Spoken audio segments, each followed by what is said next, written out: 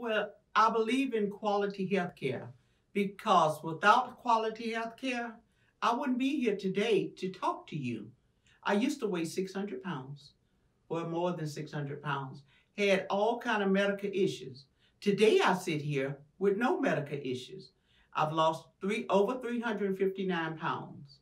And because of that, quality affordable health care is a must for everyone. I have a 6-year-old daughter. That's our future. Your children is our future. If we don't give them quality health care, they're not going to be able to run this country.